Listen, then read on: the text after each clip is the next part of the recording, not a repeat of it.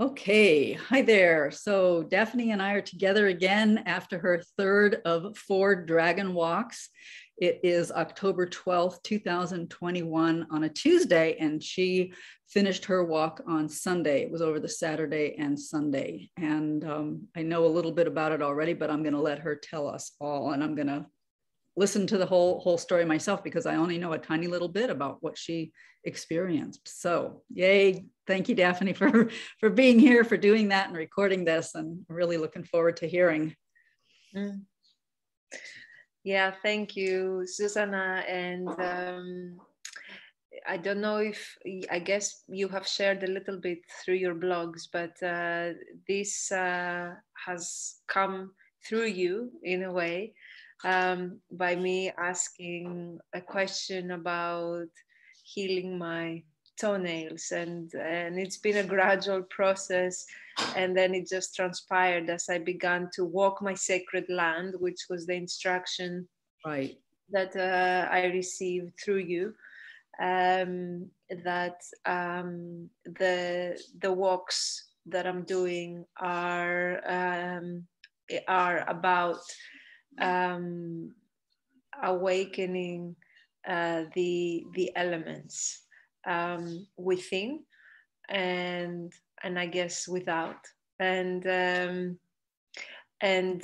so it's kind of tuning into the land, and I don't know, it's quite a mysterious thing what's happening, so it's very hard to put words it's very hard to explain it, but it's an experience.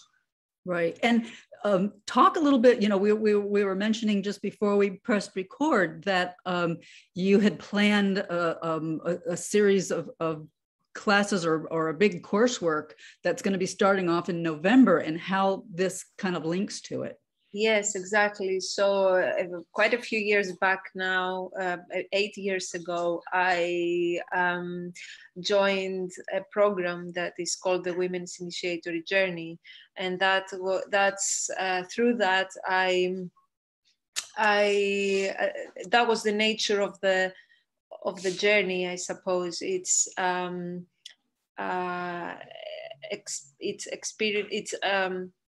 connecting with the elements that we have. We're made, you know, we incarnated in this life, and so we have earth, fire, water, and air, and these elements exist everywhere on this earth.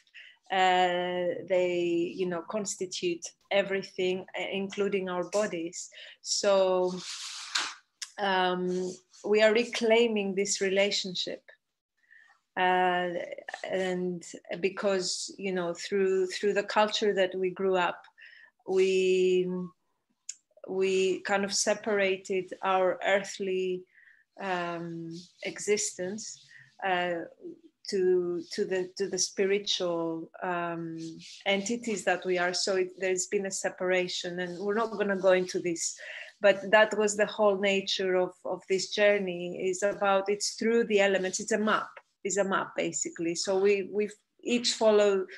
There are many ways of awakening the soul. So this is one of the maps, is through the elements. Right. And so, you know, so that was my experience then. And for me, it's changed my life. It transformed my life. It led then into meeting you, and you know, doing all the amazing things that we've been doing together, bringing through receiving your channeling of goddess consciousness, and then goddess astrology, and connecting even more deeply with what I began, you know, through the journey. And and so after doing this, I feel like, talking to you now, I realized that this is a result of integrating all the information, you know, that I've been receiving over these last 8 years, and it's leading to this. Right. And then there will be another thing after that. But yeah, this is the point of integrating all this that I have been receiving.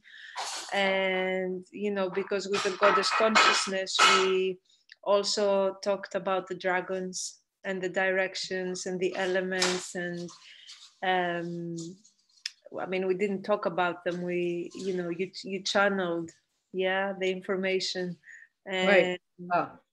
They were the basis of the whole astrology thing, the quantum consciousness beginning of all that came up into the whole astrology system, I guess, that we're using. Yeah.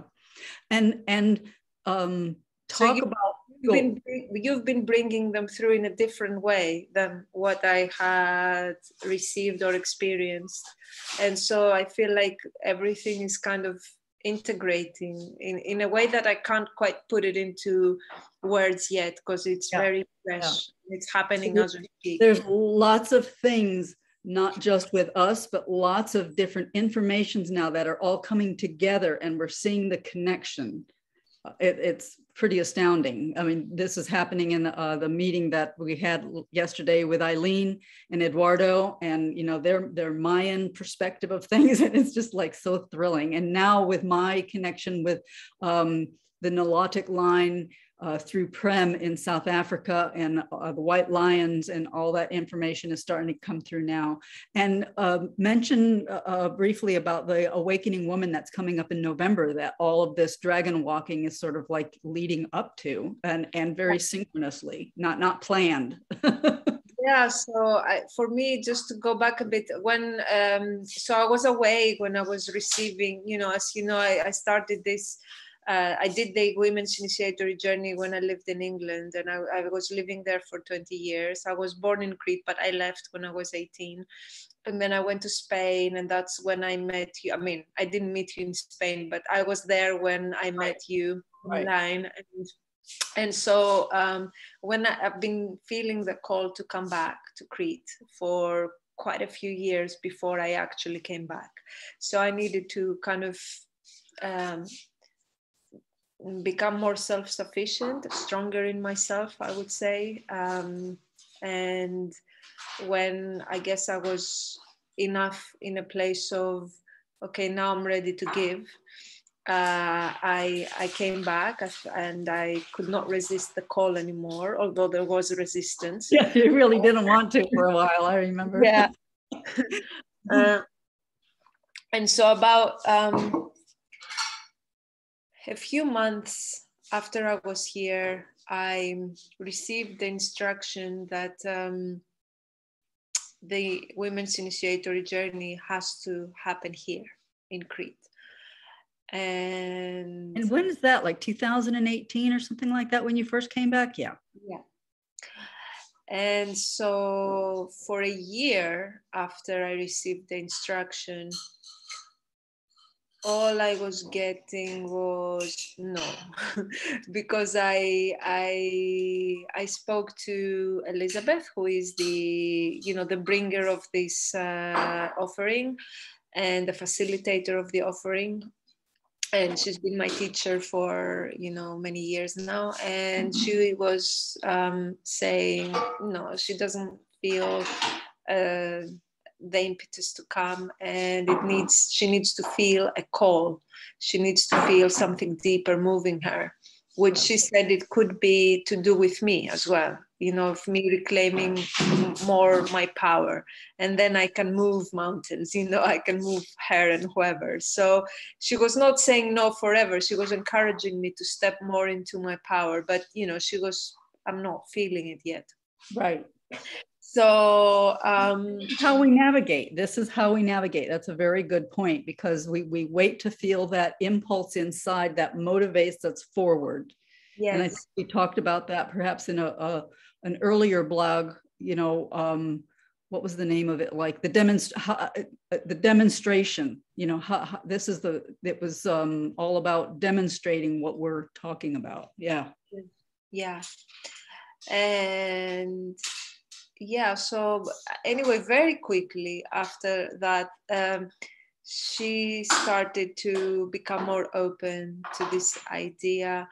And gradually the resistance goes dissolving more and more and more, because we started about, first I offered, okay, let me know your fees and we'll pay you. And she was like, no, I don't care. Then she accepted to get paid gradually. And then by then, because it was so difficult, basically for me, I was new here. And Greece is a society that there's a lot of resistance, at least Crete. Maybe if I was in Athens, it would be actually easier. But here, anyway, in Greece, no one knows me. In Crete, no one knows me. I'm not really active, as you know, with the social media. I'm not out there promoting, producing content. It hasn't happened yet. I don't know if it will. And so really I was demanding quite a lot. I was demanding, in a way. I'm using this word, it's not my approach, because if we demand, we don't really get anywhere. But I was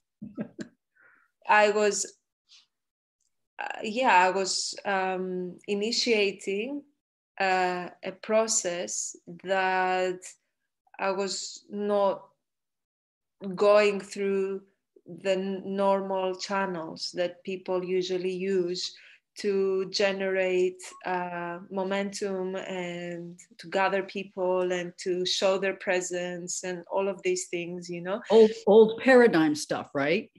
Maybe, I don't know, I still don't know if I'm still in an inquiry about it. I'm just following my heart and my what feels authentic for me. And I am holding a question about it, that maybe there will be a time that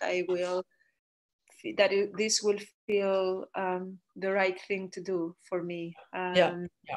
Or maybe I need to get ready. I'm not ready yet. I don't know. It doesn't feel like I'm not ready, but who knows? Right.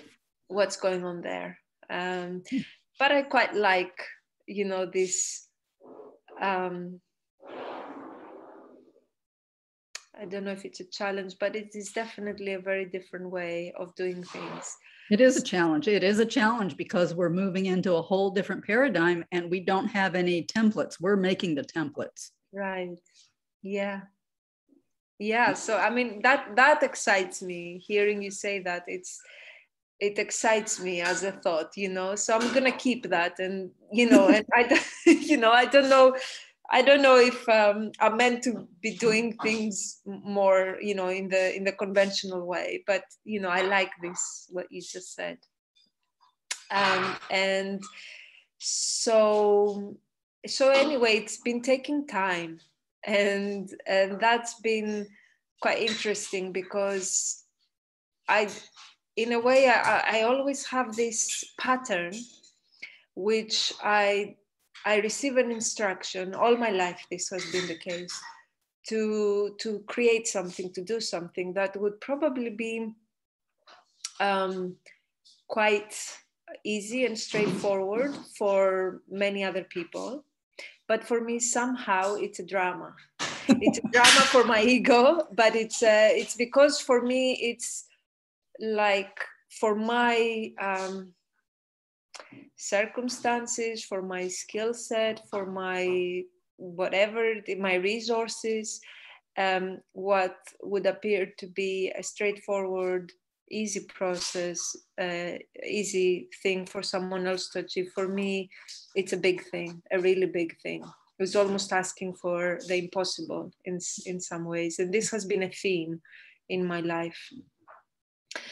And so it's the same with this. It's like, for some people, okay, they decide to invite a facilitator, they need 20 women, and for some people, this just happens and it's not a big deal, and I totally relate to what you're saying. I know it's, and I think that's because we are operating under different circumstances in some way.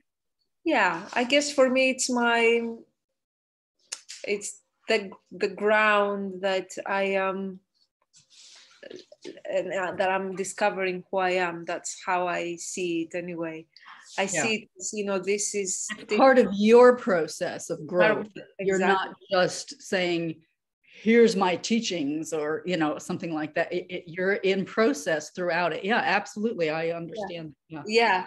So it's the same with these walks, you know, and I'll tell you, it's just so relevant what we are saying now. It actually supports me to get clarity about what's just happened in this last element, the fire element. And anyway, so it's taking a long time. Since 2018, Elisabeth has come twice, and just to run introductory weekends as part of the process of making herself known here. Because this journey that she's offering is a really big commitment. It takes you really deep into your soul, into one soul. It's about awakening the soul. It's a deep journey, and it's like a deep learning process. And so it's a big commitment. It's like when you study something, you know, that requires your full-time attention. Right. Yeah. It's not just a thing that you do on the side, you know. It just like when I was studying with you, you know, I had to do my daily practices. Commitment, right? It wasn't just meeting, you know, once every 3 weeks and that was it. I had to engage in a daily practice. So it's like this, and so yeah, it's a big commitment for women, and it means that they need to know, who is this person, you know, why am I committing to this, you know? And so she's come a couple of times, and so now it feels like we are ready. That's what I still on a practical level, it's not confirmed, but I feel on an energetic level, I feel it's happening, it's taking place, and I have no doubts. And you've just finished your third walk. Next week, you're scheduled for your fourth and final walk, possibly a final walk. Possibly. There's a fifth element left to do, and we don't have any information about that yet, but I suspect it's going to come after that fourth walk. Yeah. So it's the ether element. So yeah, we don't know. We have some information, but we don't know what it includes. And yeah. Right. And so so whilst we've been, because originally we thought that we were going to start last January 2021. But then all the COVID things, people's like, because we had enough women that were committed at that point, but then everything changed. Oh, it got delayed. Right. I forgot about it. Yeah. So the dragons knew what was going on to begin with, didn't they? Yeah, and maybe it's God knows what's happening there, because there is definitely resistance in the field. I feel it. So yeah, so this is a real thing, you know, and so we are dancing with that resistance, and we are building our own grace and ability to dance with that resistance and to get more skillful, I feel. And then there will come a point when, you know, and it feels like we're very close. Yeah, it does. We've just entered into a new phase, I guess I'm calling them now. Okay, so do you want to give us some highlights? So just to say that whilst we've been waiting, you know, since January, then this channeling came from you. Exactly. And I started walking the elements, which I didn't know that's what I was doing when I was receiving your instruction. I know. And now it feels immediately relevant, and you know, we still here, we're still receiving. And when did that happen? When was that? Do you remember when that your question came through and it all started? It must have been March or April, because I started the walks in May. I received the information, and a few weeks later, you know, for me, I didn't know when, or I was going to do it at some point. Right. Okay, so the walk started in May, okay? And then you couldn't do any in the real heat of the summer, July, August was like a no-go. So that was the heat wave came early. The plan was that they would be finished by July, but the heat wave came very early. By the 20th of June, we had a heat wave, which is That's never. right. Yes. And so we were waiting for this fire element because it was the most difficult terrain. It's the most difficult hike in the whole of Crete. So, and there's no water or anything on the route. And so, you know, so we had to make sure that the weather conditions were appropriate. So here we are, and it was so it was an interesting process because, as you know, I had no idea. We've planned it so many times, this fire walk. First was June, then we postponed it for the weekend after, but then the heat carried on, and then we said, okay, yes, July, August, we're not walking. Right. Then, as you know, I got ill in September. Right. And my body wasn't ready to do this. And so now we are at the point where it's either now or next year, because the weather is, you know, quickly becoming colder. And because the thing is I definitely, I could not carry a heavy bag. And there was a big possibility that we had to stay overnight to split the route in two, because most people do it this way. And so we had to make sure that the weather was warm enough still to make it possible for us to to spend, you know, the time to spend the night outdoors without having to carry, you know, tents and sleeping bags and all of that. Right. So the thing is that because of the unpredictability of the season, I was checking the weather, because I had to keep that flexibility in my diary, and we had to be ready to cancel and alter and go at short notice. And of course, ideally, I wanted to be prepared physically, emotionally, and everything, and I wasn't, because I was ill. I was not able to go to and practice to do my training, and because of a lot of other creative things that are happening in my life right now, I am not able to keep my routines, my sleeping routines and everything. There's a lot of change at the moment in my life, and I'm trying to find the new balance. And so it means that I'm not feeding myself the way I want to. I was not doing the things that I felt I needed to do in order to be in a good shape. But it became clear that,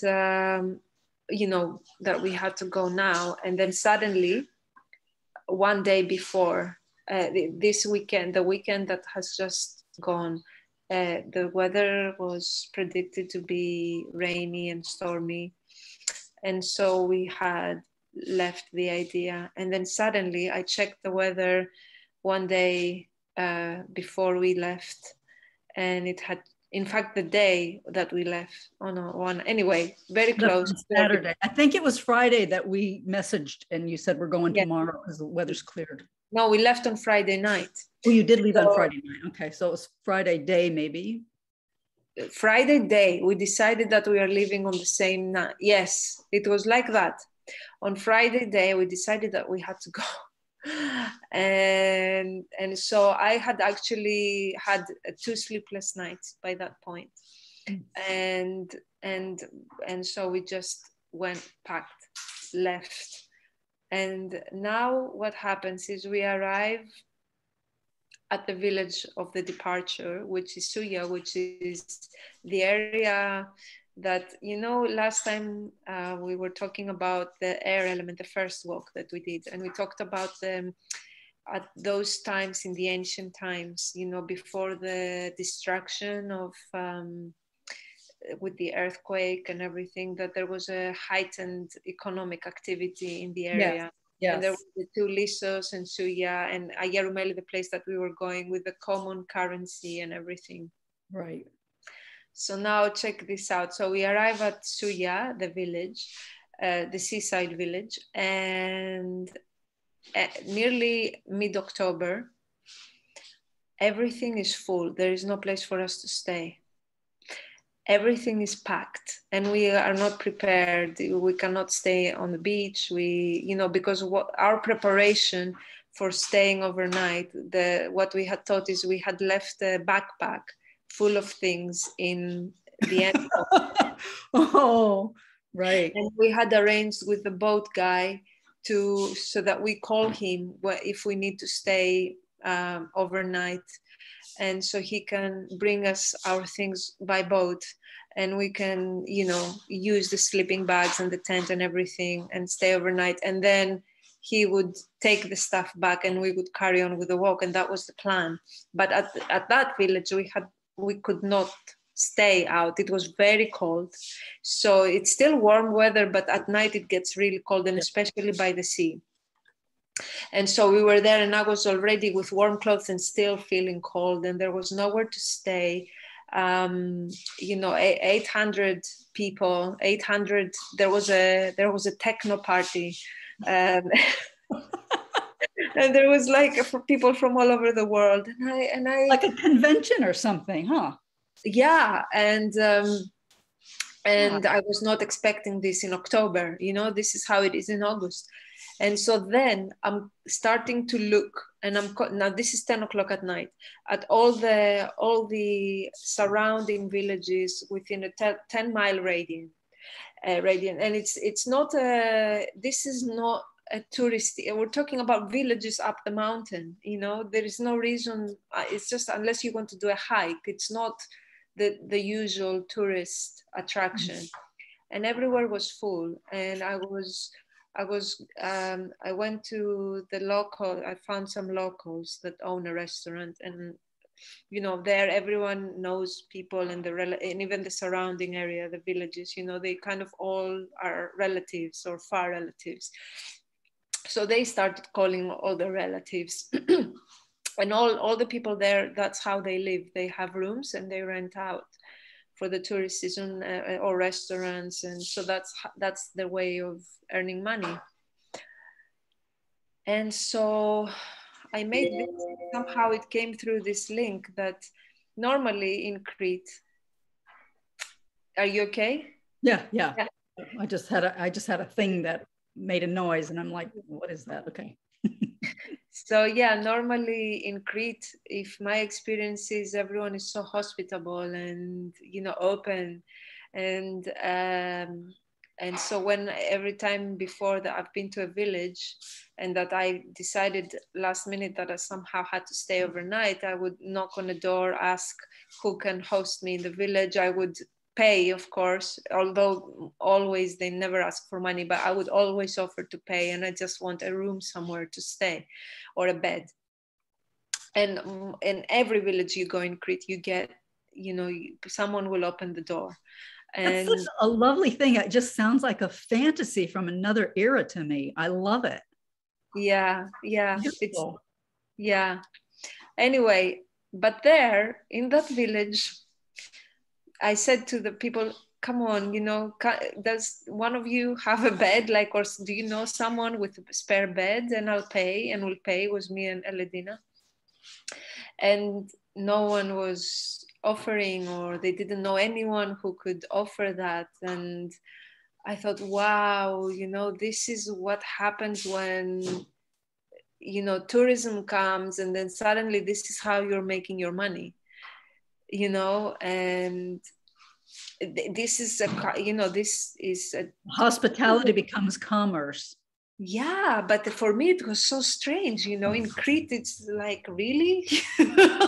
it's not what you find. And anyway, and in the end they said, okay, there is there is this old guy. He used to have rooms that he was renting, but now they haven't been cleaned for years, and they're old, and it's in a really bad state, and he's weird.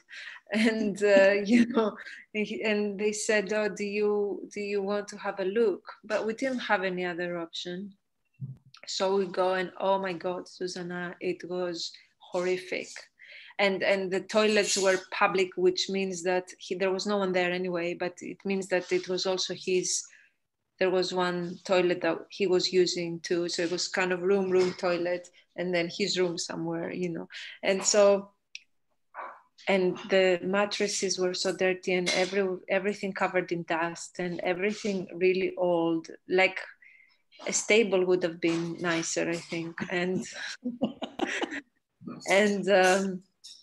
trial by fire, right? I mean, you're doing the fire element. This sounds like trial by fire. Right.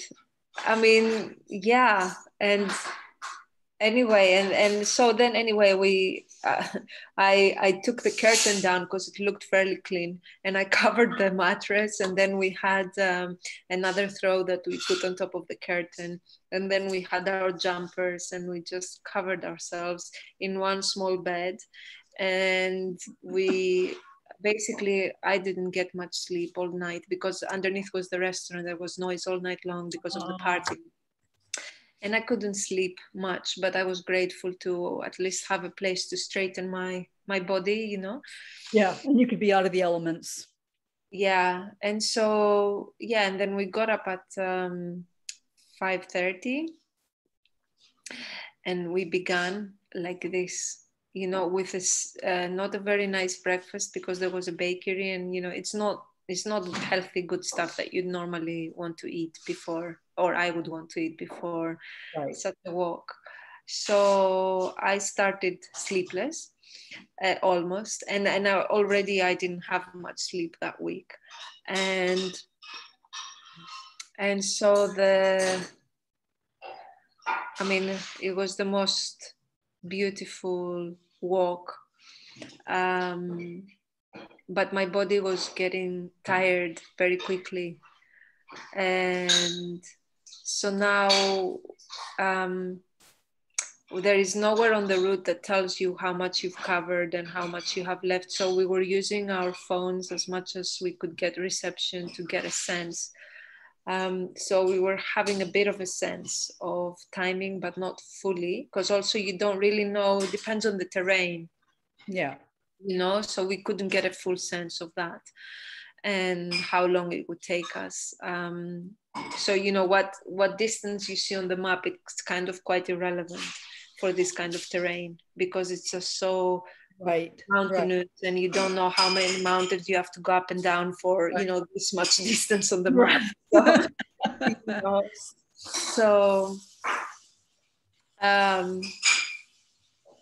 But we were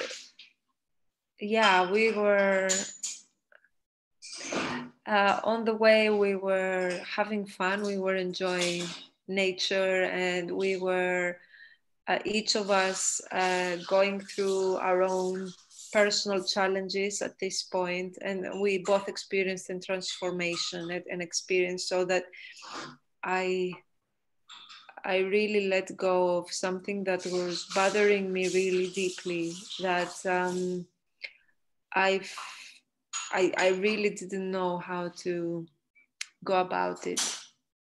And it's not something, there was a deep part of me that felt that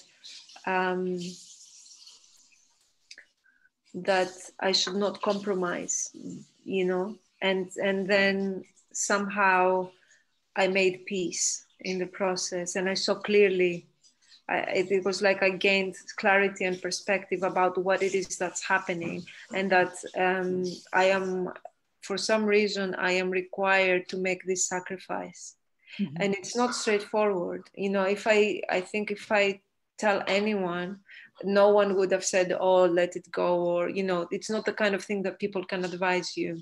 Yeah. It's a very personal decision. And most people, if I had said that, I can't let it go, this is important, and I cannot compromise. Most people would agree, I feel. It's that kind of thing. And I got a personal clarity about why this contract is there and what is facilitating up to a certain extent. And this is part of a sacrifice that I have to make. And that's great. You know, often I know I've read lots of spiritual stories where people have like breakthrough experiences like that, like great clarity, when they've been like, they have absolutely no, what we would call our inner reserves, like no sleep, no food, you know, that whole thing. So that goes along totally with what you've just said. Right. You know, it's kind of like a spiritual technique that is done to one. We don't choose it, you know, but yes. It evolves in our life. Yes. And it's immediately related with Alethi. And I mean, we're not going to go into it now, but it has to do with me and us birthing this vision. Excellent. And it's the sacrifice that I'm for some reason requested to make. Okay. I look forward to hearing more about that later. And it's quite contradictory, because all the values of Alethi, in my, you know, are actually, I would explain it as the opposite of what I am being asked to sacrifice. Well, perhaps it's, you know, another one of these things that we find, you know, is that there's one is asked to trust, and it might seem contrary to the trajectory that we're on or whatever like that. But if we're given that strong message that this is what to do, rather than just like our ego is doing it or whatever, you know, or we're formulating it ourselves. And then who knows, it might change as you go through the trust process. Yes. Yeah. As I heard you say that now, the word that came to me is grace. Yeah, exactly. And it's like, we don't actually know how it works. We don't know. We don't know what to expect. And that's this whole thing with from the beginning of the Dragon Walks, and from the beginning of the Dragon Walks, you know, with your work with Elisabeth and our work together. I mean, it's always been this jump off into the abyss, and you know, your one is buoyed up. It works out, but on the spiritual path, one has to do these seemingly remarkable things. Yeah. And it's awesome to be on that kind of a ride, you know. It's blessed. Yeah. So anyway, so then when we were so there was a point that everyone who does this walk, they tend to stop there and spend the night, this particular beach. And so now we knew we were close on the map, but we didn't know exactly how much time was left. We estimated 1 or 2 hours. And that was the point that we had agreed with a boat friend, that if we decide to stay overnight, he'd bring our stuff there. So by that time, although to start with, we left and we were like, yes, let's do the walk, like, you know, in one day. And let's, because a friend has done it, you know, people have done, most people stop overnight. And that was the advice that everyone was giving us, to stop overnight. But I do have a friend who's walked it in one go. And I know, so in my understanding, this was possible. So we were determined to start with, let's just finish it. And so when we got to that point, we kind of thought, okay, our bodies are getting tired and we don't know what's involved. And we knew that the most difficult part of the route was after that beach. So we thought, okay, it is actually, we're not going to make it probably. So let's now take a decision and ask the boat friend to bring our stuff. So we called him And we said, you know, can you please, we're here, and can we call you when we get there to bring our stuff? And he said, well, the sea is very rough and I cannot come to the shore, so I'd have to put the bag inside a plastic bag, and you have to swim out to get it. and he said, I love it. Oh my God. and he said, definitely tomorrow I will not be able to come and pick up your things because it's going to be even rougher. So it will have to stay there. And so we were now thinking, okay, so anyway, let's get there and we'll see. So we got there, and we were 2 hours later, we were exhausted. Eledina could not take another step. So, and we were sat there, and then I thought the original plan was that we take, his advice was, you still have 5 hours of daytime, so just do it, just come. He said, you know, that it's a 3-hour walk apparently from the beach that we were possibly staying overnight to the destination. So he said, you have enough time.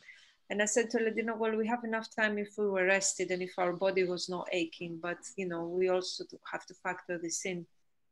And I said to her, it's a risk. So when we got there at the beach and we took a break and we went into the water, and you know, and actually it was very hard to go into the water. So at that point I realized that it's almost impossible for us to swim out and get the bag like he was suggesting. And so I said to her, okay, so this is out of the question. And also, what's the point? Because he will not be able to come tomorrow to pick up the bag. So what are we doing? Are we walking? And so she was exhausted. And then I checked the time. By the time we had gone into the water, we had rested, we had calmed down, and we were having this conversation.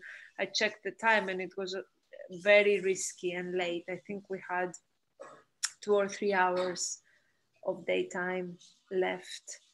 And you know, and yeah, people say that it's usually a 4-hour walk, and he said 3, and so I said okay, and it's a dangerous walk, so you cannot risk being stuck up the path in the middle of the night.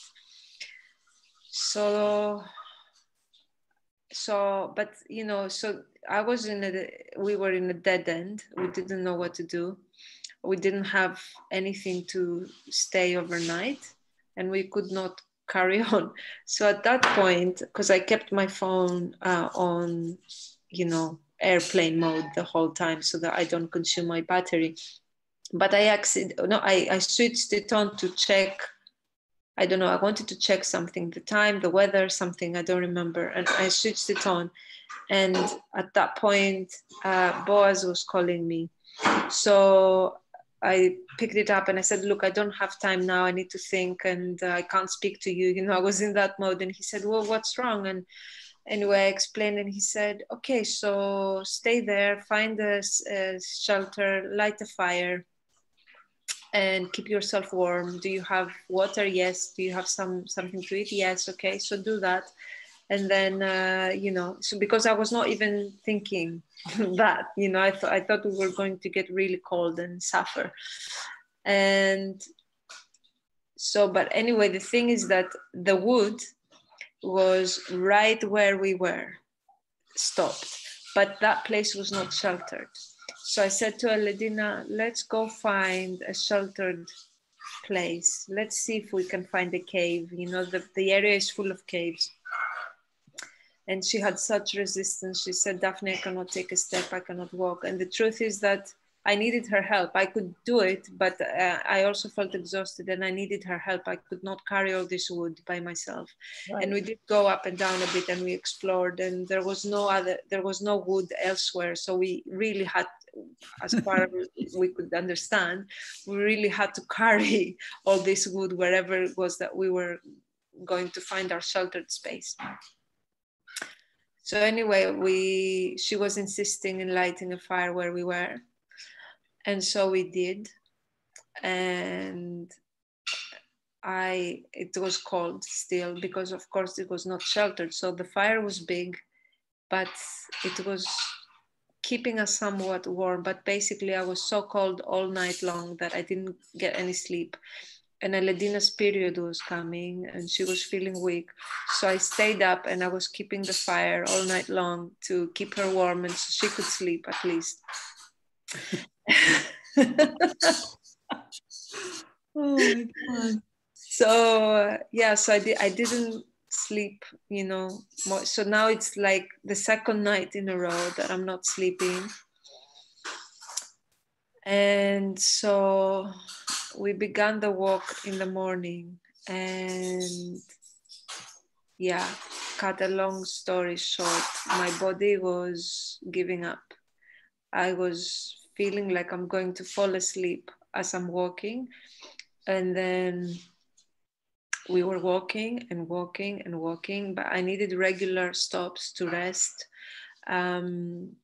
And you know, it was actually, I was in a good mood despite all that, and the nature was fantastic and I felt at home, and the energy of the place was just, yeah, it was incredible. And I got to, well, we got to a point where, you know, I'm afraid of heights, and it was very narrow, the path, and there was a cliff like that of 500 meters, and it was all you know, like the rocks were broken into small stones, so it was very unstable for me. For my, anybody who doesn't know meters, that's about 1,400 feet. That's a long way. yeah, and it was just steep, like there was no, if you fell there's no way back, you know. And you know, even the terrain was very rough, so you really, you wouldn't survive if you fell. But the thing is, what happened for me was not so much the height, because I stayed focused on the path and I wasn't looking down and I could handle that. But what was happening to me is I was at the point where I could not trust my body anymore. My feet were wobbly, I was aching. And the thing is, in the past, I've had experiences where I have fell quite a few times in terrain like that. But it was safe there because you just fall and you hurt yourself a bit, but it's not, you're not falling off a cliff, you know? So my memories were like, you always fall in this terrain. So this was the thing that was in the background. And on top, I could not trust my legs. They were wobbly and painful, and my ankles were painful, and everything was painful. And I didn't, you know, and so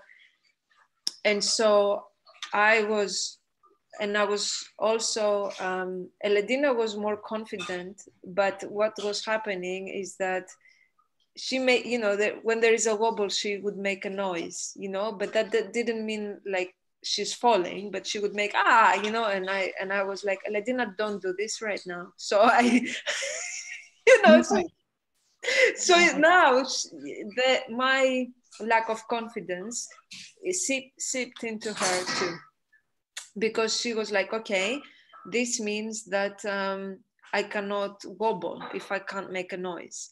You know, if I make a noise, I make Daphne scared. We don't want to scare her even more now. So I cannot wobble, which means I have to really pay attention on my step, which actually there was no need. I mean, the path was narrow, and yes, the ground was a bit wobbly, but actually, you know, I'll tell you why I'm saying this. It was a matter of trusting your step, you know? And for her, she had that trust, but it was not there anymore, because I said to her she cannot wobble, basically. So, but she didn't mind wobbling, you know. She didn't feel like if she wobbled she would fall, you know. But I just could not hear the right because I had this fear. So now it's like two of us being scared. and so I was stuck to the rock so there was the rock and there was the path and there was the cliff. So I was like a spider, walking like this, a bit like crazy. And so this, Zuzanna, was long. I was just going to ask you, how long was that, It was endless. It was endless. I'll tell you. So we could You're on the hero's journey. I mean, that's like the hero's journey Joseph Campbell talks about. Wow. I mean, we could see the village, right? At 500-600 meters down. But we could, because of the steepness, we could not see how we're going to get down there. But that always made us assume that we are on a descent and that we are approaching the village. But we kept on descending gradually, but we were not, somehow it was feeling like really far away. And then suddenly when we were there, we would see a hill that would have to go up. So then we were far away from the village again. And then there was a round bit, and then and we could never see what was coming. And, and it was so frustrating because we all, there was kind of, oh, now it's ending, now it's ending, now it's ending. And it was never ending. Yeah. And we were like this for 3 hours. And now, just what people were saying is a 3 to 4 hour walk. In the end, it took us 8 hours, 7.5 hours. And that's because my body was in the state that it was. And you are so lucky you didn't try that the night before. Exactly. We could not have made, Eledina could not even walk 500 meters on the beach, never mind up and down the mountains. We counted 9 times altogether. And the thing is, at that point, when I was like a spider on the rocks and I could not believe that this was happening. I see one man coming, very confident, going like boof, when he would wobble and throw the stones away. And, he overtook me, at the narrow path. And he was wearing this, I didn't have those, they're really big hiking boots, and he felt so confident in his body. And he said, "Are you okay?" And I said, "Yeah." And, yeah. I didn't look okay to him, and he was like, "This is a strange woman. What is she doing? Like over dramatizing the situation."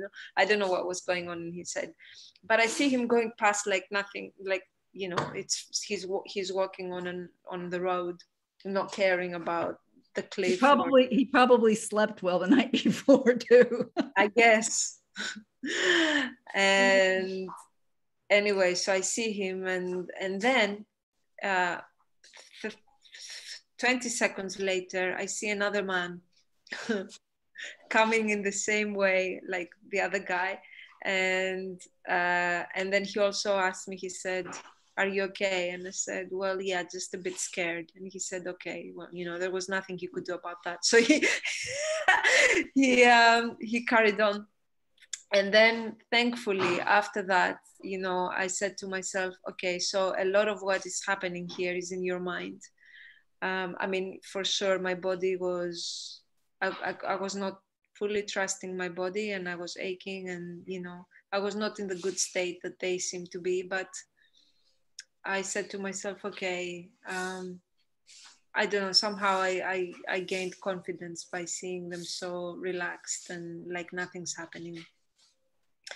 So I start walking a bit more, not like a spider anymore. But yeah, we carried on. But I was very scared up until the last few 200 meters. I was very scared this last part of the walk, because also, yeah, what I considered dangerous was never ending. Yeah. And high. And also there was a possibility that we would miss the boat. There was this thing that, oh my God, it's taking forever. Will we ever get there? And then I stopped because people are saying 4 hours and we were already taking this long. So I didn't know, what was happening. I knew I was going at a very slow pace, compared to what I normally can do. I was aware of that. But I had no way of evaluating my pace and, compared to the distance that I had to cover. So yeah, up until the very last minute, and because it was so steep, I really could not see the end point. So that's an amazing journey, Daphne. My God. I mean, you're a warrior woman now. I mean, you can, I think, confidently say, I am a warrior woman. Yeah, and I mean, it relates to what I was saying to you before, like what for someone is a normal experience, and so many people have done the route. I mean, a few people have died doing this route, but what other people experience as not such a big deal because they're better prepared, because they've been sleeping, because they're also not doing it as a spiritual pilgrimage, awakening the dragons and the goddess of Crete. Yeah. There's a difference there. There's a big difference there. That's not going to be a piece of cake. I mean, you took this on, without really knowing what would be asked of you. Yeah. And you're seeing it with each walk, what is being asked of you. Yeah. And you're doing it. Yeah. And and this is why what I'm saying to you is my life story. And I saw it unfolding in front of me, because this is what, every time I have a goal and it feels doable and it feels like so many other people have done it and it's not a big deal. But for me, somehow it becomes a journey, And Exactly. Well, I can totally relate to that because that happens with me too. I mean, life is a journey with a capital J rather than a small j to me. Yeah. And it's like, get the most bang for your buck. What else are we doing, It's good for you, girl. Wow, I'm proud of you. That's awesome. I guess it's a really rich experience, and it's symbolic. That's the whole thing in the shamanic realms. It's like the things that we experience or see or witness, whatever. It's symbolic of something going on in the inner world, in the inner life. You're having your barnacles scraped off so that you're clean and shiny, and your light can come through. Yeah. Wow. Yeah. Wow. Yeah, it feels like that, definitely. Yeah. And so I'm still landing from it. It'll take time to integrate it all. And there was a lot of symbolism that I met. And did I tell you about the Suya, the village that we didn't find any beds, and somehow this information came that you remember in the ancient times with the earthquake and the destruction, it was part of the you said about the common currency and we had received this information when I was there with Eledina. It had come through that something about the people's greed, and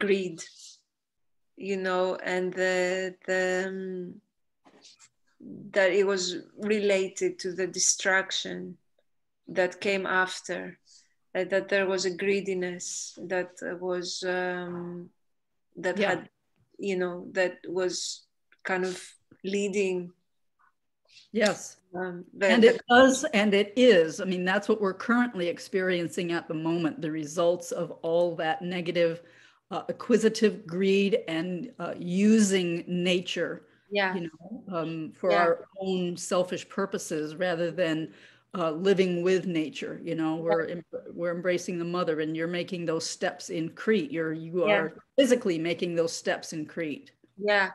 Yeah, and I felt this greed in this new paradigm of the same area, in this new culture, because the people were much simpler 20 years ago in that village, and now it's, well, that, you know, they could not even find a bed somewhere to host someone.